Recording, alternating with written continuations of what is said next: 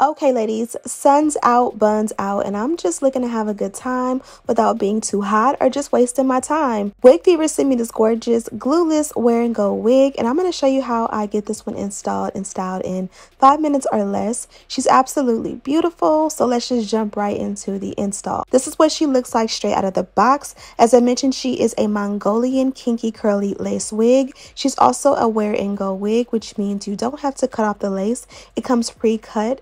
Here is a look at the inside construction of the cap. She is a closure wig with a very comfortable cap, and she also has this adjustable elastic band for a little bit of extra comfort as well as support. I'm going to go ahead and try her on for size just to see what we're working with, and voila. It feels like we're going to have to do a lot of work straight off the back, but I promise you, this is a 5-minute install. It's super simple and easy. And you guys seen in the beginning as well as the thumbnail how gorgeous she is. Here's a look at what she looks like from the back. This one goes from 10 inches to about 32 inches, I believe, on the site. So you can definitely get whatever look or style. If you want to go for like a little short bob style, or you really want to give length and, you know, turn it up a notch, you can do both. Here I'm showing you how this one fits glueless. You don't have to bond her down at all. So instead, I'm just going to go ahead and tint the lace. I took her off and I just added my foundation powder of choice. And I just literally buff it on the inside generously with the kabuki brush. This is going to warm up the lace so that it blends with my complexion a whole lot better. And then I'm going to go ahead and pull it back so we can work on making her look a lot more snatched. Now, this step is optional, but again, I want mine to look like I actually got it installed, even though we can just plop her on and go. So the technique for me is a dynamic duo. This is where I use a wax stick paired with the electric hot comb. And I really go in and just do as many heat passes as I need to get her super straight in the front. I want it to look like it's super pre-plucked. You know how when it's pre-plucked and the hairline just looks really snatched?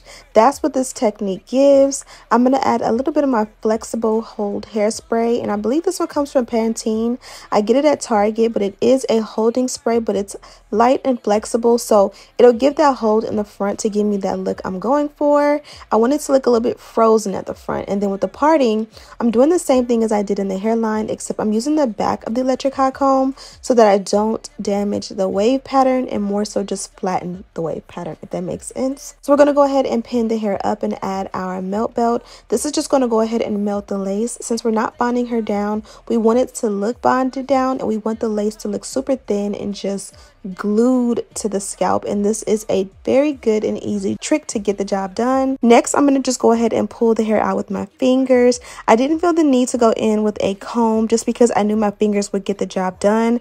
Because this is a kinky texture, you definitely want to make sure that the hair is detangled, and you guys can see how gorgeous she looks when she's like detangled and blown out. I love the texture as well as the cut, so this is definitely a style and a vibe you can pull off with this look or this wig to give you a little versatility when you don't want to wear it in its like wet down, you know, mousse down look. But today we're going for the wet down, mousse down look. So I did go ahead and wet it generously, and now I'm adding this mousse. This one is a bougie mousse from Paul Mitchell. I forgot I had this one in my stash, so I pulled it out, and I couldn't remember if this was a love or just a like or a hate.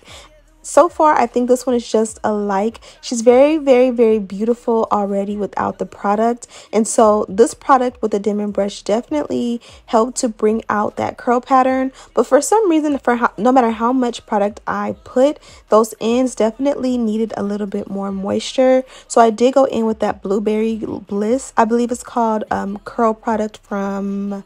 I can't remember the name, so I'll have it in the description box, but that definitely sealed in those curls and made them super juicy at the end. And then I did the opposite side off camera, and again, you can see how juicy the curls are. I'm super proud of this one. You don't have to diffuse it. I'm gonna just go ahead and let it air dry because honestly it was late and my husband was asleep, so I didn't want to turn on the blow dryer anyways. But you guys can see how well the melt bell works to really melt the lace in. But to set it off, I'm going to just go ahead and tint the lace one more time. This is the reason I typically don't tint the lace inside the cap before install, because I know I'm going to go back in at the very end majority of the time.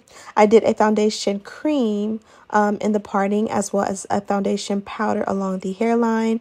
And you guys can see how that powder just brought the look home. It really did make everything melt and blend together. And the great thing is that this powder looks good on my skin with my lace, whether I have makeup on or not. So since we were done in such a quick time and it just felt like I was, I just had a little bit more energy to turn it up a notch, I did go ahead and twist the hair back. And this is just going to show off how beautiful this one lays on the head. Again, this one is glueless. There's no glue. It's not bonded down. It's not even tacky or sticky. It literally is just sitting on top.